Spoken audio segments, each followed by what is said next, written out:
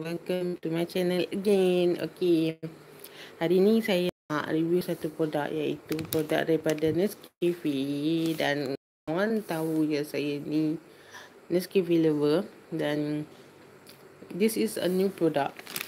Asalnya lah new product daripada Nescafe, iaitu Nescafe Latte Caramel. Saya bukan sekadar suka Nescafe, saya suka latte sama. Saya tak berapa suka mocha pahit sikit.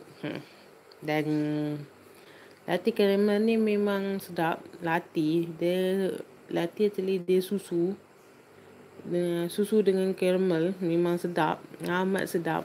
Dan tambahan lagi dia actually kurang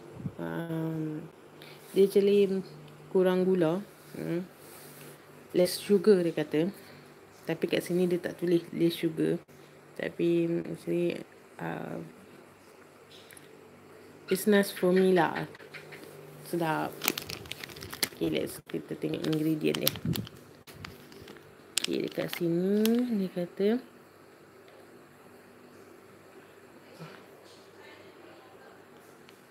gula caramel, sirap glukosa, minyak insulin. Boleh katakan memang inilah.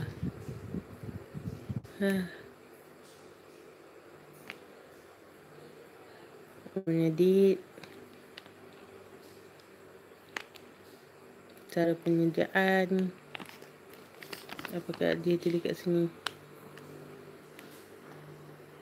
Tahukah anda aduan sempurna kopi campuran Nescafe Latte Caramel dengan aroma memikat serta lapisan buih halus tanpa rasa pahit.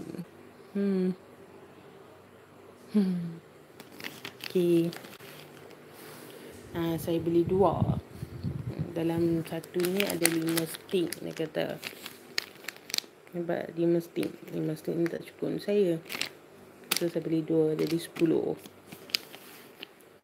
Kalau nak habis, saya boleh pergi beli yang baru. Okay, sampai sini saja saya punya review. Dan saya akan kembali untuk esok pula. Okay, bye. Assalamualaikum.